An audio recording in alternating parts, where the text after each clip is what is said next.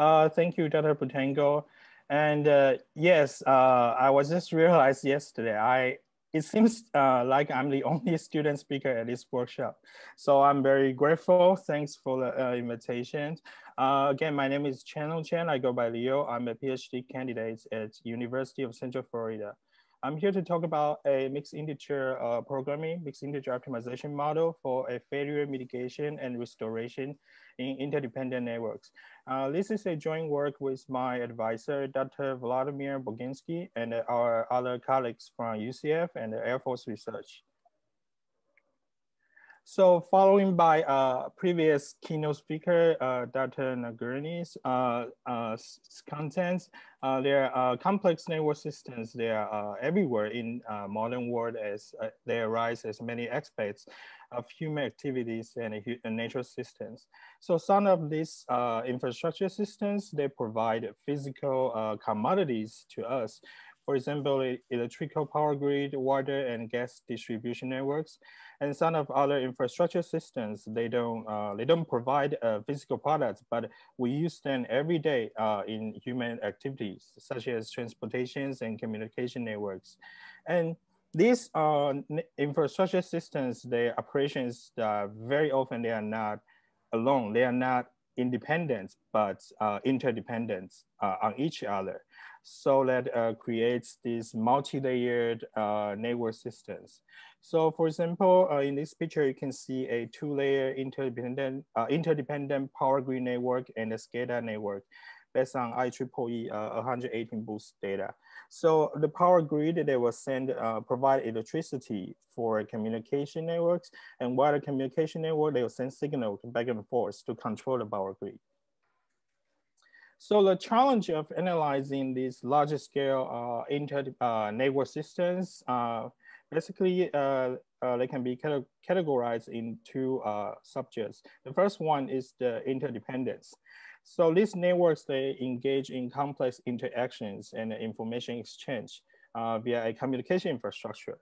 And also their node in one network requires support from nodes in another network. So this is what we call the interdependence.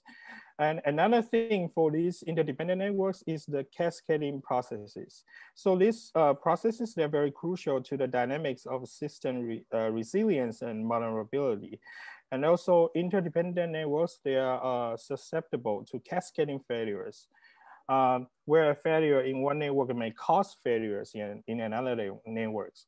So they create a challenge, no matter to analyzing the robustness, complexity, or optimization problem. So in this work, we present a two-layer interdependent network mitigation and a restoration model.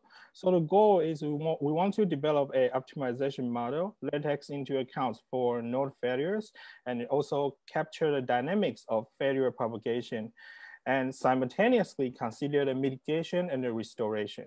So the objective is to minimize the total fortifications, backup fixed charge, and the restoration costs, which I will explain the detail later. And the decision to be made in this model is the decision maker, they can choose which node in the networks to fortify, so they are immune to the failure. And also, because we assume the capacity of arcs, it's capacitated arcs in the network. So we assume there exists a backup capacity to mitigate the failure. And then another important decision to make is when the failure is propagating and your restoration budget is limited, what is the sequence of recover the nodes in order to bring back network operations and also to mitigate the failure propagation. So constraints in our models include the network operations and also the dynamic failure propagations. And also there are interactions between failure propagation and the networks. For interactions, I mean, how will these failure propagations affect your network performance? That's what we mean by interaction here. So we made several assumptions here. The first one is the failure happened only on nodes. And the nodes belongs to different layers has this so-called one-to-many interdependence relationship.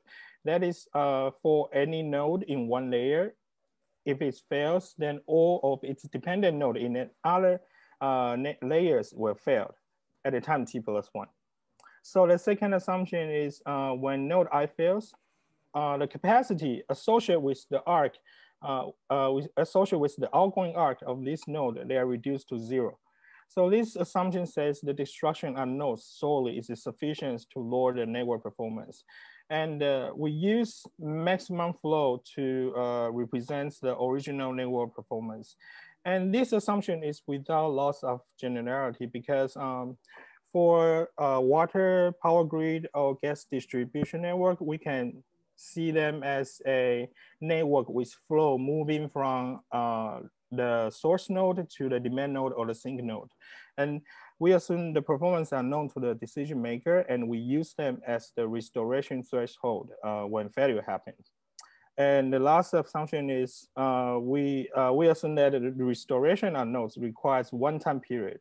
So the node will be functional and can be brought back at a time period t+1 if restoration is met at a time t. So this is the pictures that describe the decision dynamics. So originally, if nothing happens, these networks function normally, and we have the original network flow here. But once there are failure initiated, the seed node activation, here we mean once the failure happens here, and then your network flow will drop to a certain level, depends on the failure, the number of failure node. And before this failure happens, there are mitigations we can make where, which is which node to fortify and which R capacity we want to use installed. And then when the failure happens, your network flows performance is damaged, then it starts to the recovery periods. Where you can make a restoration decisions and then to bring back the network performance. However, during these recovery periods, the network failure is still propagating. So it is very important to decide the sequence of which node to recover in order to minimize the effects from failure propagation. This is the whole mixed integer programming formulation we have. The objective function is to minimize the fortification cost, restoration cost, as well as the fixed charge for using the backup capacity. And then the first set of constraints is the maximum flow constraints. Excuse me. So we have the network flow balance constraints, and then we have the restoration threshold constraints. And then the constraint 4 is the capacity constraints, where it's subject to failure and the restoration. So if the node is failed, then this capacity will reduce to 0. But if it's restored, then we can use the normal capacity. And there exists a backup capacity here where we can decide where to invest, whether to make such investments before the failure begins. And then this is a nonlinear constraints. And then another set of constraints is the constraints that describe the failure propagation dynamically here. And then I will get into detail about this second constraint later. And then the last part is the budget constraints. So we have the fortification budget, we have the restoration budget, and there are some other logical constraints as well. For example, a node can be restored if and only if it is failed. And then, and we also force the the source and the sink node that they have absolute priority to be repaired in order if they are failed, in order to make sure the network performance is bring back. And here I want to emphasize that this is a deterministic model. So we assume that the failure node is known at the beginning. We know which node they are. They will fail. But what we don't know is how this failure will propagate through the the interdependent links, and how should we optimize, how should we decide which node to be repaired, the sequence. This is something what we don't know. So therefore, there's an optimization model here. So like I said, the dynamic failure propagation, this set of constraints, we built our model based on Veromir's work. So in their papers, they give a binary integer program model. These Y variable are binaries. So they give a binary integer program models to describe the failure propagation only. So from these pictures, you can see these two stripe nodes, they are failed. And then the blue links are the interdependent links between two different networks. So this failure, they will propagate at the next stage and then all the way to the last stage until some of the nodes are disconnected their original network. So based on these constraints, we introduce recovery variables to mitigate the failure variables. Then we also introduce fortification variables. So once fortification is made, then this node cannot be failed. So, and it's not necessary to consider the restoration recovery either. And then another part is the capacity constraints, which is nonlinear, but we can linearize them using the standard McCormick linearization with an additional variable. So this is how we linearize that nonlinear capacity constraints. So the next, I'm going to talk about the possible extensions of our model. These questions was asked by our reviewers, and it was a fantastic questions. So it turns out our model can be extended into different settings with only moderate efforts. The first one is, since we propose a two-layer interdependent networks, and then actually our model can be extended to multi-layer interdependent networks.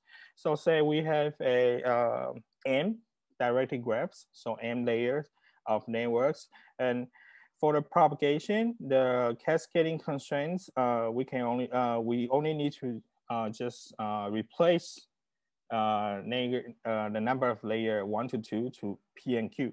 So we have P layers on one side and a Q layer on the other side. So we can extend our constraints, the propagation constraints from two layers into multi-layer networks.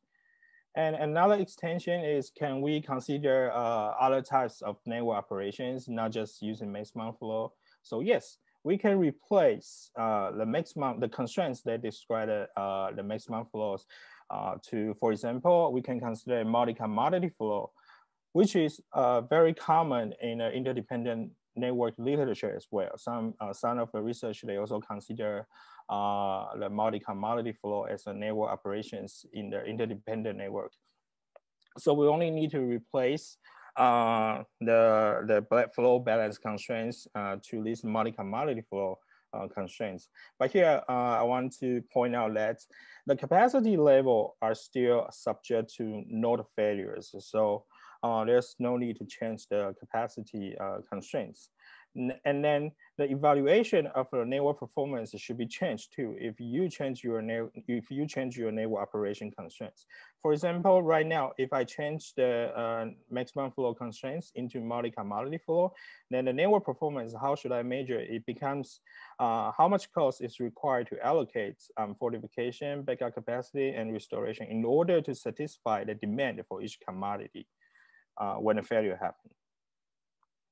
And the third extension is the capacity degradation. So in our work, we assume the capacity is reduced to 0 if a node is failed. The outgoing arc of that node is, the capacity is reduced to 0. But by introducing an additional parameter, this gamma, we can actually adjust the capacity level, degradation level. And still, this is a non-linear constraints, and it requires two proper linearizations. And also, you don't have to have a uniform loss rates parameters for every arc. You can introduce an index related to the arc, and then you can have tailored, customized loss rates to different arcs of your network. Yeah, depending on depending on how critical the arc is, you can assume a higher rate for the loss rate parameters of the arcs. So our solution methodologies, we use commercial optimization solver, and we also try to derive value inequalities and the strengths and partial formulation, the substructures of the province. So the first one is the strengths and cascading inequalities. So for the sets that describes the failure propagations, there exists a big M like constants because this is from Barometer's work. And then we try to get rid of these big M constants by disaggregation and in order to tighten the formulations. So we have this proposition saying that inequality 25 is valid to the substructure, hence to the whole province. And then the proof is the sketch is, we show that this value inequality is actually a disaggregated version of the original failure propagation constraints. Hence, it is valid, and it also dominates the original failure propagation constraints. Another substructure we consider is the linearized capacity constraints. So in fact, this set of substructures, their extreme points are very easy to identify. So we have this proposition here saying the feasible solutions defined by this formulation here is also stronger than the original linearized capacity constraints. And then the proof, we just characterize all the extreme points and they show the fractional points, they are cut off by these strengthened formulations, but they satisfy the original linearized constraints. So then the computations. So the computations, we use networks X package. And then the setup is we consider the number of nodes 10 all the way to 50 on each side of a network. So it's 10, 10, 20, 20, and all the way to 50, 50. And the interdependent links, this is capital E, this is sets. 1, 2 means the interdependent links from layer 1 to layer 2. So it's this interdependent links from layer 2 to layer 1. They are randomly generated, and the density are ranging from 10% all the way to the 40%. And we use Python 2.7 and Groby, and we set an hour for the computation. So the first computation is we try to show by using our restorations plus backup plus fortifications, we can demonstrate it is beneficial to consider all these actions together when consider other combinations for the scenario. And then we show it seems like when the network size is growing, the savings is proportional to this network size as well. So that's the first computation we show is the cost comparisons for the scenarios we proposed to mitigate the failure propagation. And the second computation is we try to show how much improvement the gap we can do when using the value inequalities and the strengthened formulation. Oh, by the way, the value inequalities we propose they are polynomial to the network size. So we added them at the beginning of the formulation, and then we also substitute the strength and capacity constraints with the original constraints. And then for this computation, we do not limit the time because we wanna see how much improvements we can get in the roots node gap. So it turns out for all the instances we generated, the improvements are all above 54%, so above half. And also there's maximum gap improvements, which is close to 86%. And then the next is we let Groby to start to solve the problem, and we compare them in terms of the branch and bound nodes, the number of branch and bound nodes, and the structure mixed integer programming cuts generated by Groby automatically, and their computational time. If the instance hit an hour and is not solved, we report the ending gap. So the first three category, Groby can solve the strengthened formulations less than 161 seconds. But you can see for the original formulations, Groby start to unable to solve the problem and then leave the gap. And this is the first three category. And if the last two category, which we consider a large in network instance, for the strengthened formulations, the average gap is less than 6%, while some of the instance, Groby cannot even find a feasible solution. Yeah, so the dash here means the feasible, the Groby cannot find a feasible solution after an hour. And the only exception is this is the star sign here. So this means for this instance, Groby cannot find initial feasible solutions after an hour. So it turns out it took a Groby like 4,100 seconds to solve a rules relaxation.